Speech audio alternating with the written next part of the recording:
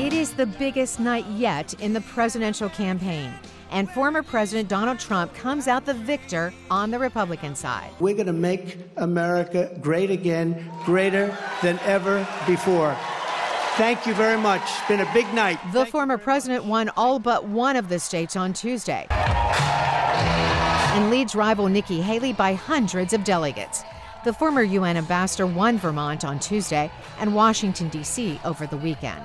The reason I'm doing this is for my kids and your grandkids.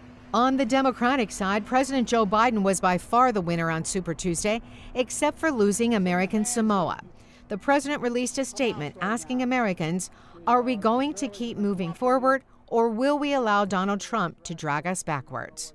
Haley had hoped more voters, even Democrats, would choose her as an anti-Trump vote, but it proved difficult to get enough primary voters to adopt the strategy.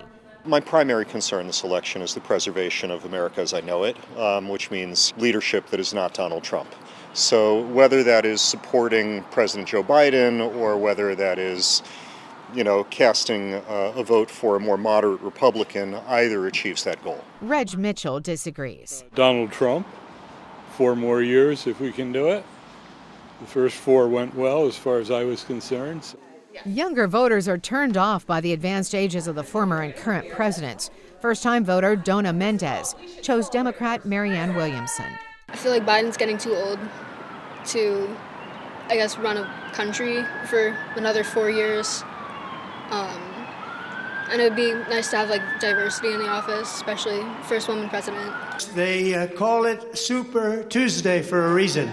This is a big one.